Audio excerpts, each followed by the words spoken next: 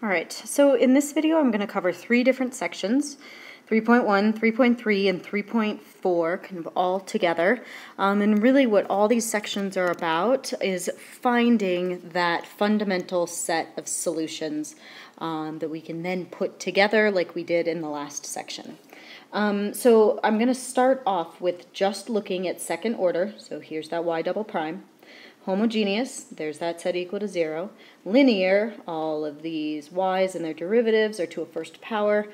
Constant coefficient, a, b, and c are all numbers, and differential equation. So we're going to look at them in this form. Now, if you think about what function, y, could you add its derivative and its second derivative together and possibly get 0 with constants out in front? And if you think about this, really the only one is an exponential function, where the second derivative, the first derivative, and y will all have their same sort of base function, and then the constants out in front will cancel. So we're basically going to say, let's just guess a solution, and let's just say that that solution is some y equal to, we know it's an exponential function, but we don't know exactly what its what the number out in front of t is going to be in that exponential function. So I'm just going to call it r. Right now I want to plug this into this differential equation.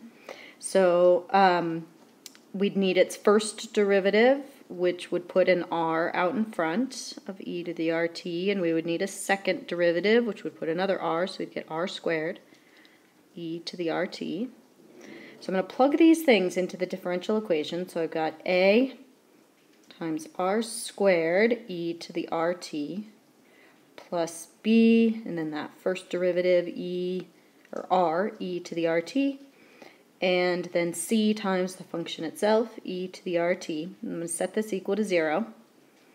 Now I could factor out the e to the rt's out of this whole thing, and then, but e to the rt is never going to equal 0, and so you could think of it as dividing it out, you could think of it as sort of ignoring it, because that can never be 0. An exponential never is 0. And so, or at least this exponential, because it's not shifted. And so what that leaves us with is ar squared plus br plus c equals 0. And this gives us a way now to solve for r. You know, some of these will be factorable, some of them will need to use the fact that r is negative b plus or minus the square root of b squared minus 4ac all over 2a. If you don't have that formula memorized, you should. You're going to use it a lot right now. And that is, that's because we're going to solve for these roots, and once we have all these roots, that tells us what our solution looks like. It looks like the exponential to that root. All right, so moral of the story on all of this is that our solutions are exponentials to roots, but we can, with this, kind of have three different types of roots. I'm going to do a new pair for this. So we were looking at a times y double prime plus b times y prime plus c times y equals 0. And what we got when we put in that solution is we got ar squared plus br plus c equals 0. And just look at the correspondence here between this. This guy right here is called the characteristic equation. Am I spelling this right? Characteristic equation. And it's characteristic because it tells us about the r's. All right, so really when we solve these, the first thing you're going to do is replace y double prime with r squared. Replace y prime with r. Get rid of y. Then second thing, solve for those r's.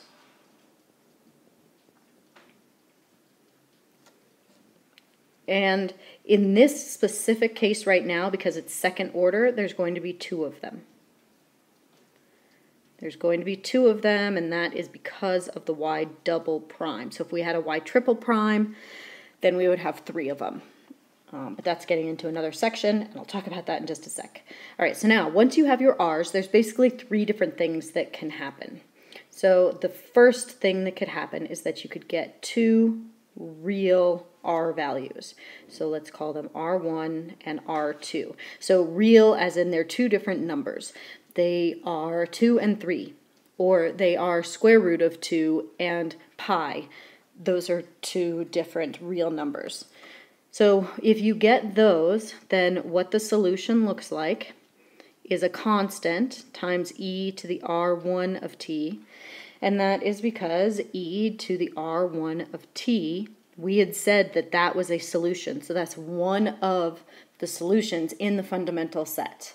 And then remember, we put constants out in front. Oh, and we need 2 constants, so let's make that a c1. Plus a c2 e to the r2 of t for the other real valued root from the characteristic equation. All right, so we could have 2 real ones. We could have a repeated. So one real number, but it's repeated, meaning it happens twice. So say you factor and you get like x minus 1 squared. That's only x equals 1 is the solution to that. And I just use x's instead of r's, but hopefully you get the idea. You can have one real repeated root, and let's just call that one r. So we start doing this whole thing with the fundamental set of solutions, and we get e to the rt. But because this is second order, we need a second, but we don't have a different function. We don't have a linearly independent function. And so what we need to do is make a linearly independent function, and we can do that by putting a t out in front of the differential equation. All right, so if you have a real repeated root, that's what your solution would look like. And then third, and most complex, no pun intended, is that you get complex roots in your, I just cracked myself up, in your roots. So if your root looks like, oh gosh, let me not use a and b because those are up above. Let's use, how about alpha plus beta times I.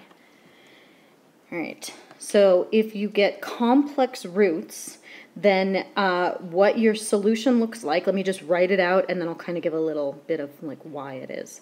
So what your solution is going to look like is c1 e to the alpha t cosine of beta times t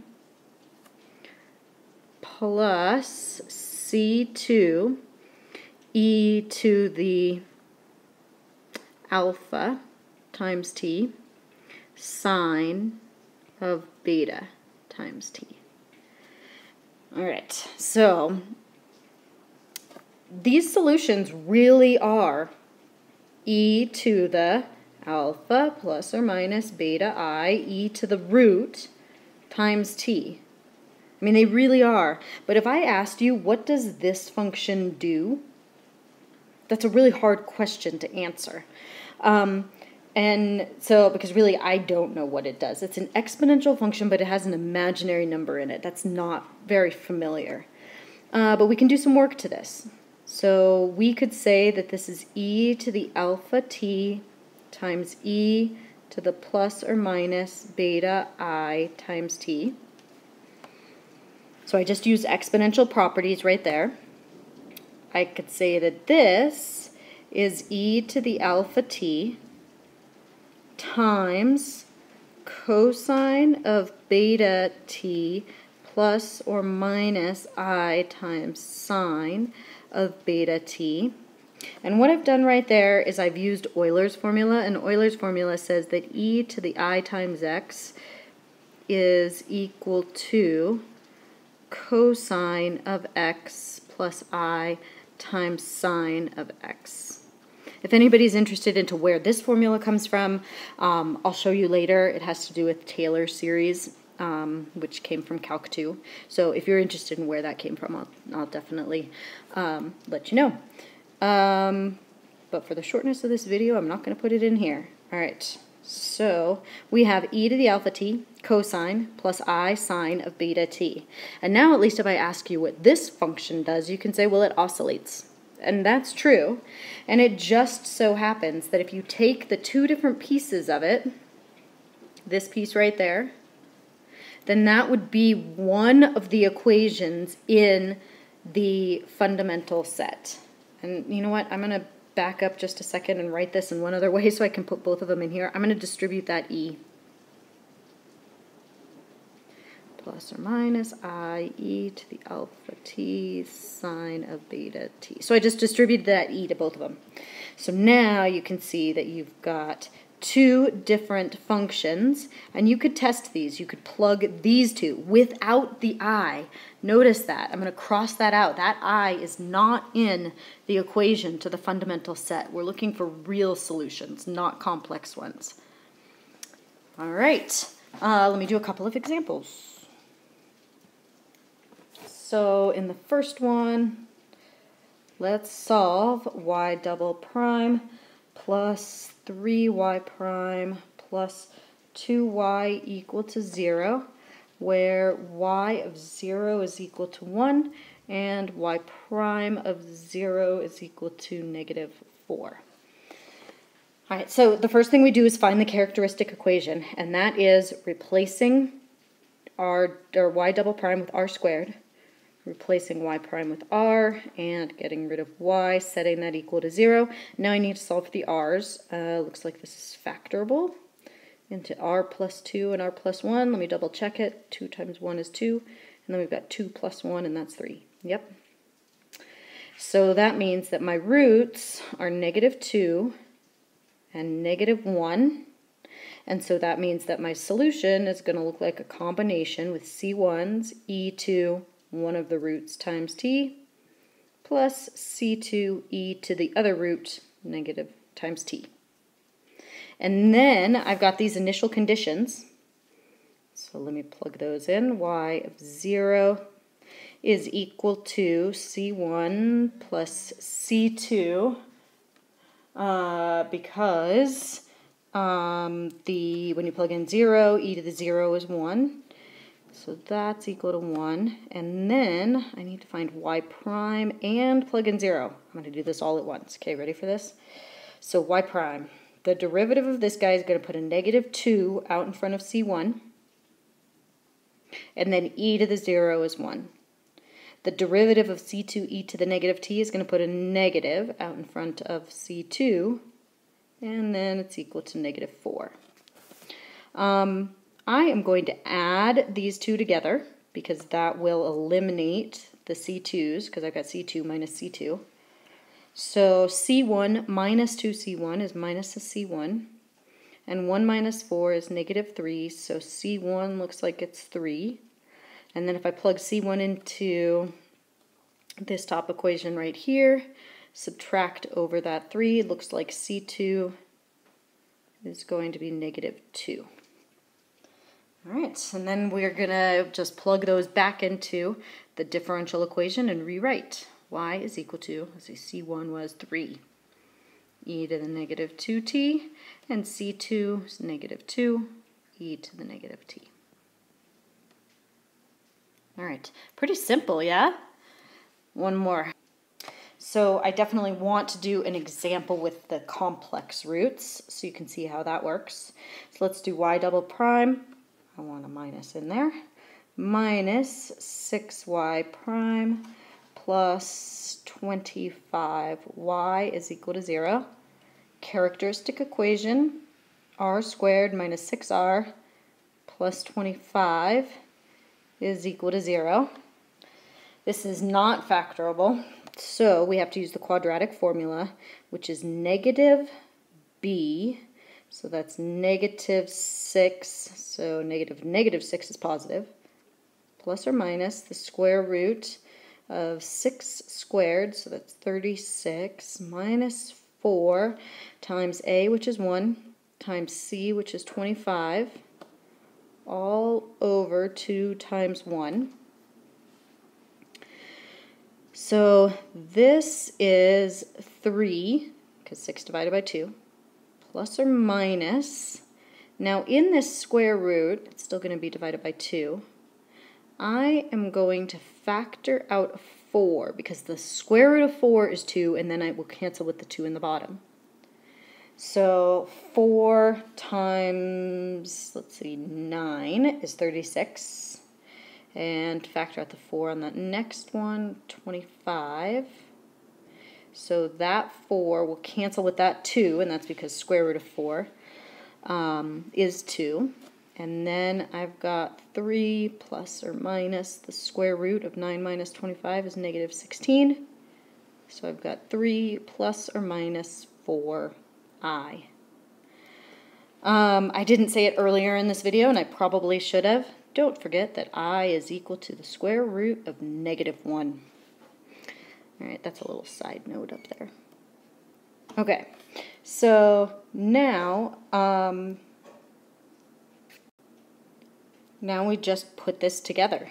So our solution is going to look like C1, e to the real number, the one without I over here, times t, cosine of the imaginary number without the imaginary part, this is real solutions, not imaginary, plus C2, same thing we just did except for sine instead of cosine.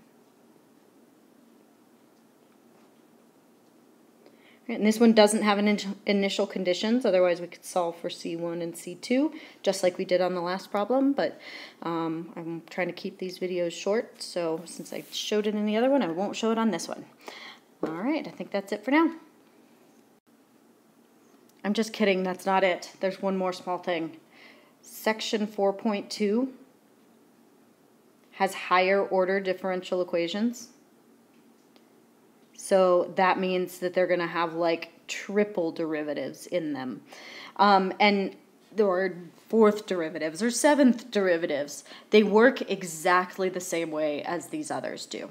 You're going to get reals, you're going to get repeated, you're going to get complex roots, and then you just add on more solutions depending on the order of the differential equation.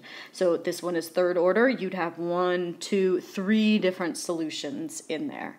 And they can be combinations of complex and real, but this section, once you get down the other ones, is very intuitive. So we're going to do some practice on it in class, but it was just worth a mention. And now I am officially done.